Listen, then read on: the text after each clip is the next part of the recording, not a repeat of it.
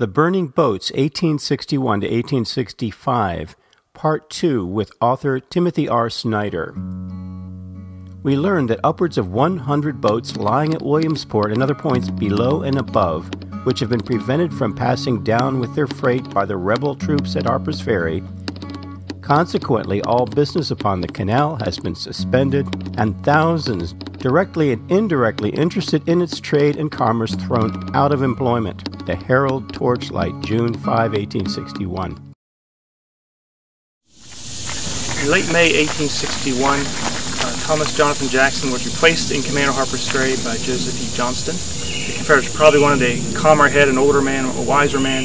Jackson had engaged in a bunch of provocative acts at a time when the Confederates were trying to woo Maryland to their cause. Well, ironically, just as Johnston took command, just a week earlier or so, the Maryland General Assembly adjourned.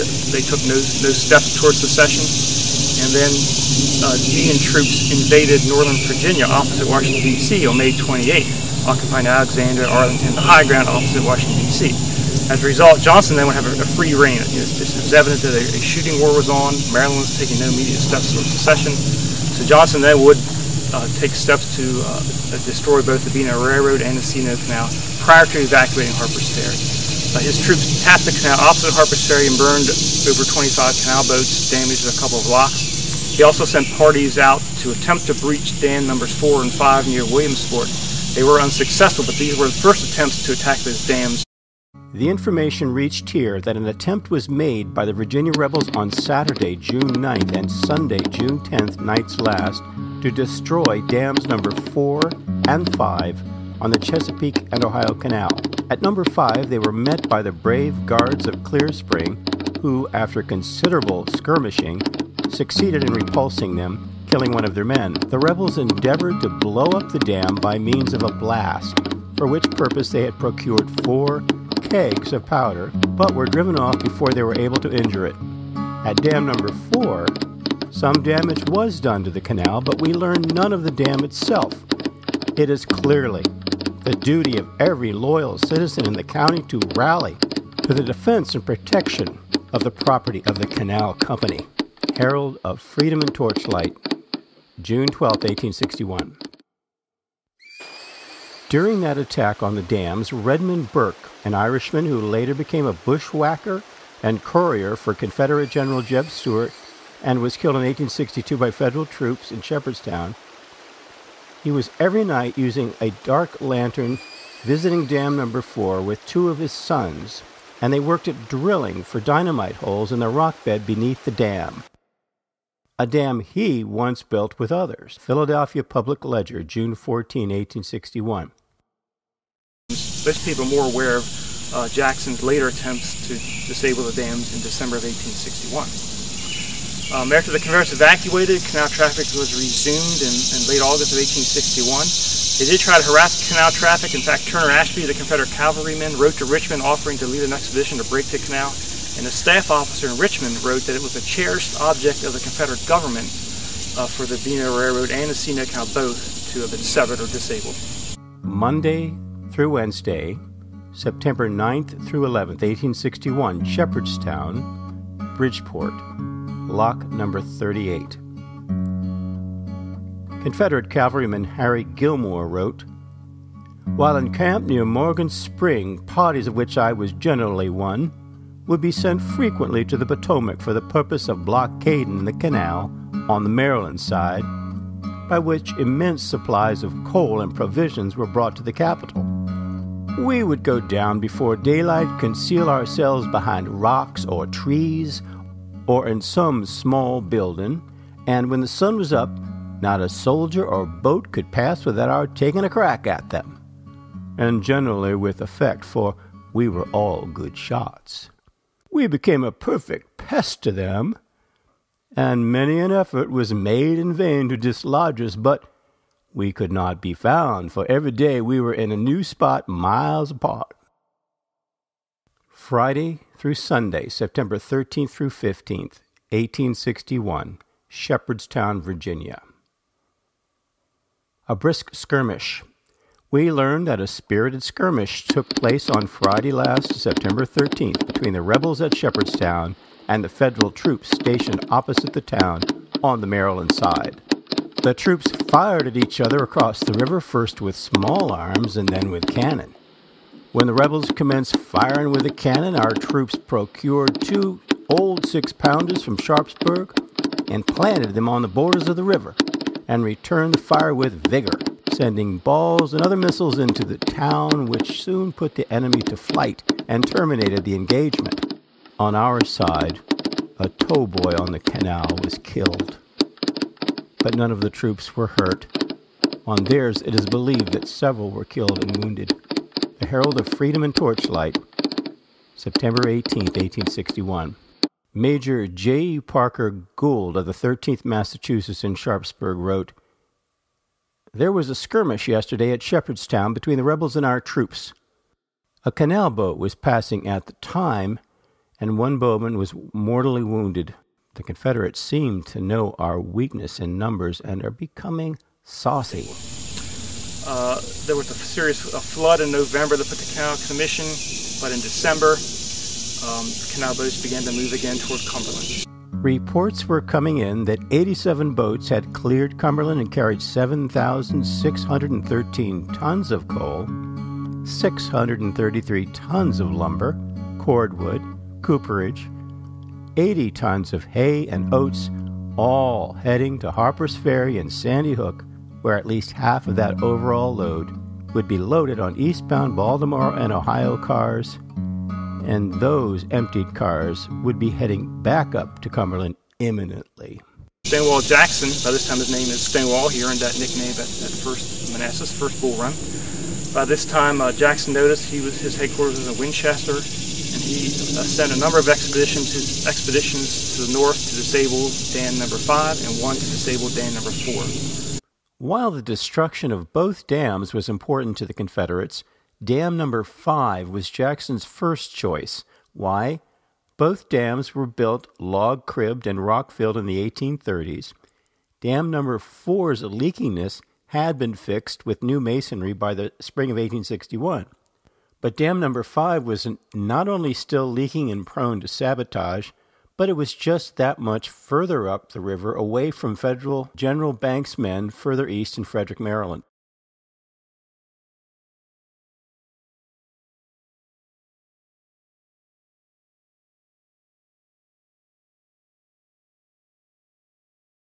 The first one was in the first week of December against dam number 5, led by Turner Ashby. It was a failure. All of them were a failure. The Union troops were strongly posted, and of course they had the icy Potomac River between them. Working conditions were difficult. The Confederates tried to divert water around the Virginia end of the dam. They also tried to cut the wooden cribbing of the dam on the Virginia side, but the strongly entrenched or strongly posted Union sharpshooters prevented them from inflicting any damage. Saturday through Sunday, December 7th through 8th, Federal Colonel Samuel Leonard turns the tables. Confederate Major Elisha Franklin Paxton of the 27th Virginia, who arrived at dam number 5 on the Virginia side near dusk that Saturday, December 7th, seemed to have his work of dam destruction well under control. With arms of fire for cover, for 5 hours his men worked at destroying the dam in the ice-cold water. Colonel Samuel Leonard of the 13th Massachusetts saw that his men, armed with short-range smoothbores at dam number 5, couldn't withstand the onslaught from Confederate Rockbridge Artillery Captain William McLaughlin's 6-gun battery and the fire of 600 better-armed regulars firing from the Virginia side. So, Colonel Leonard gave new orders. Using the nighttime to change things, he replaced the company with another company from Williamsport that had much better Enfield rifled muskets.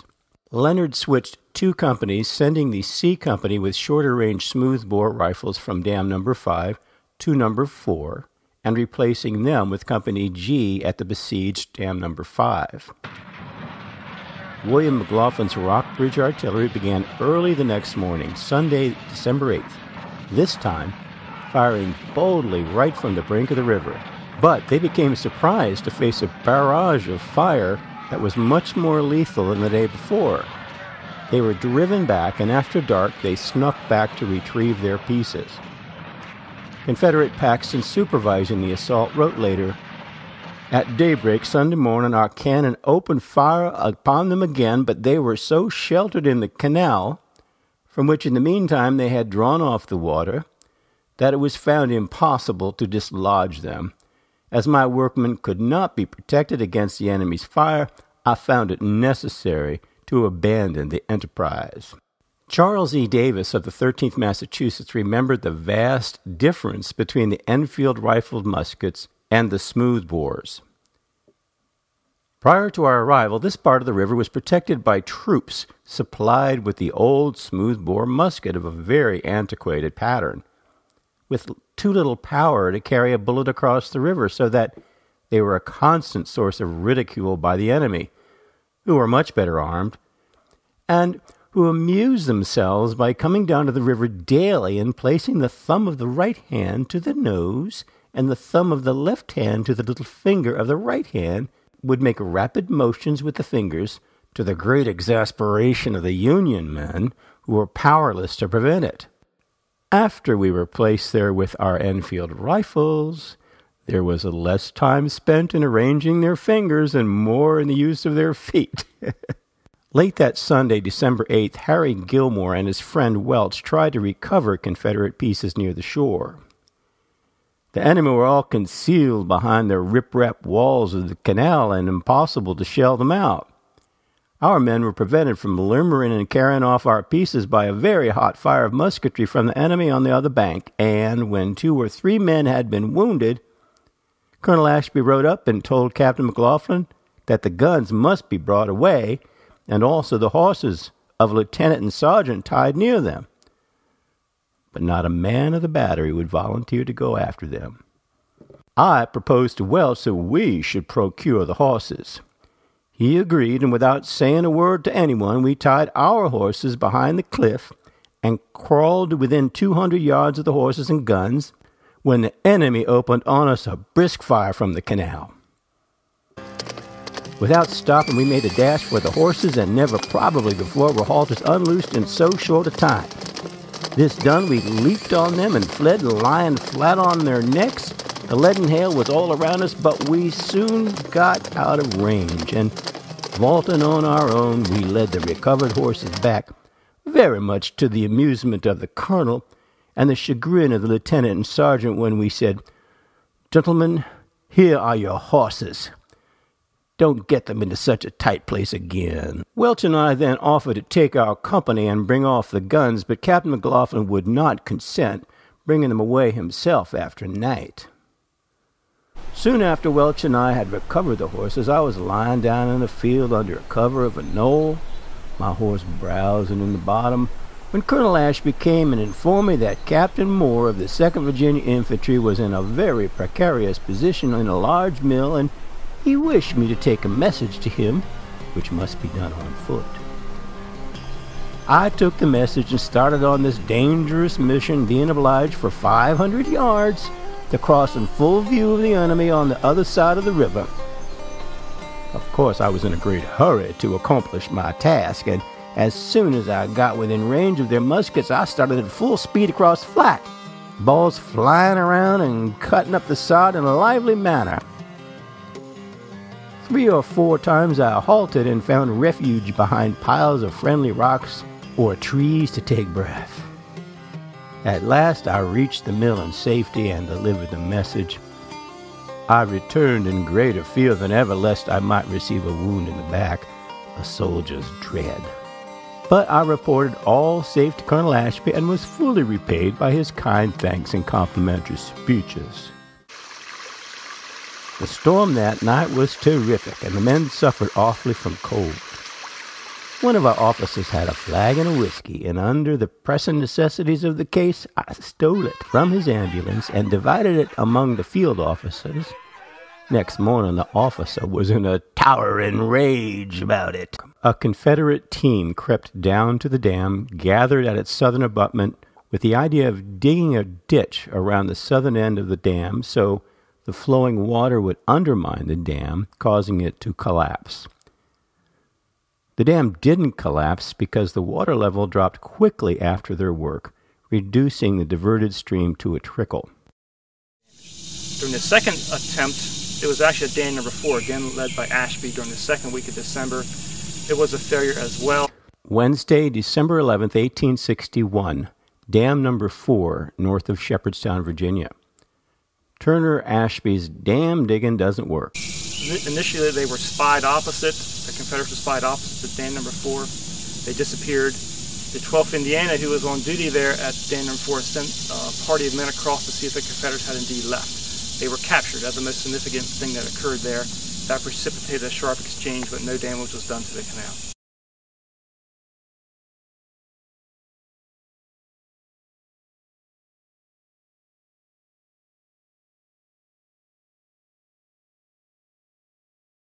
The third attempt was the one that Jackson attended in person. It was during the third week of December for about 5 days. The Confederates were opposite, arrayed between Harper's Ferry, from Falling Waters to Little Georgetown. They made threats and demonstrations as if they were going to cross the river at Falling Waters, where the main intention was to try to breach dam number 5. Tuesday, December 17th, Confederate Captain Raleigh T. Colson of Berkeley County led a team onto dam number 5 after dark, and through the night hacked away at the log cribbing in the middle of the dam. The rubble held by the log cribs was piled up on the dam so that by morning of the 18th, the piled rubble atop the still-standing dam was a breastworks, shielding them from Federals' gunfire. At daybreak, the Federals discovered the breastworks. Massachusetts soldiers went downriver and found a location from which they could bring fire upon the workers, and soon drove the Southerners from the dam and into the mill house.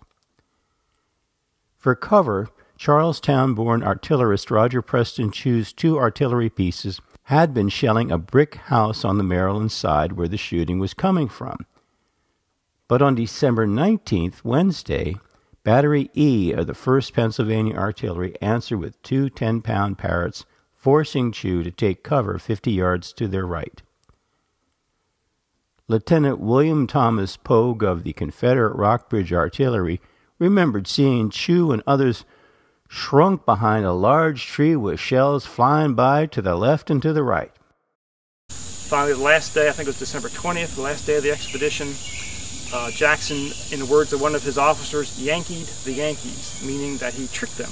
He had boats made to potentially cross the river in a full view of the Union troops at dam number 5. He sent them upriver toward Little Georgetown. The Union troops were sure that he was going to cross there. Threats had been made the previous day. So they all followed, apparently left the work party with an evening to work on the dam without being fired upon. They heard timber breaking and soon the dam had been breached and left. The very next day, the Union General Banks reports that canal boats are still traveling in both directions. Jackson was sent one more small expedition back to dam number 5. They spent 2 nights at the dam, January 1st and January 2nd, and one of their men in charge there wrote that they spent 2 additional nights widening the breach.